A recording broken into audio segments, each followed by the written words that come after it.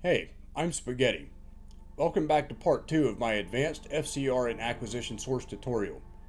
In this video you will learn to slave the FCR to the PHS, then further link the PHS to the TADS.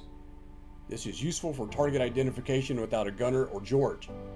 If you don't already know how to use the FCR, please watch part 1 to cover the necessary controls. First, the controls. You want to look for and bind cursor and cursor depress. Then look for and bind link. If you don't know about sight and weapon selection, then go watch part 1.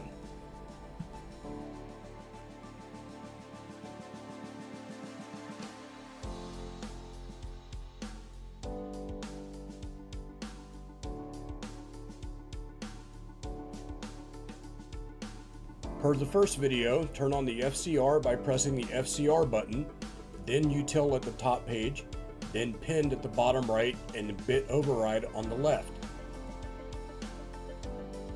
Now press sight select switch left to select the FCR, then press ACQ button and PHS on the right side of the FCR display we turned on a few parsecs ago. Your FCR is now looking in the direction of your AH-64D.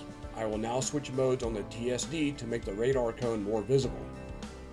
Now you can better see the movement of the cone corresponding to my head movements.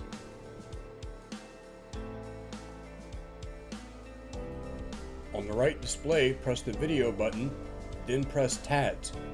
On the left, you can choose the field of view from wide, normal, and zoom. Now, press the FCR single scan switch. When the FCR detects a target, press the link button that you bound earlier.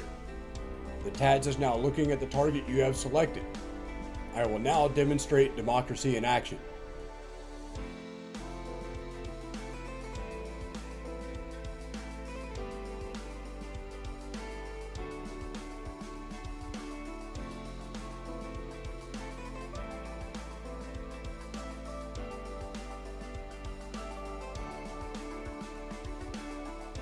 Using the cursor that was bound earlier, you can zoom in on an area of interest by pressing zoom on the right side of the display that will create a box. Move this box using the cursor over the area of interest and hit the cursor depress button. You can manually select targets by moving the cursor over them and also using depress.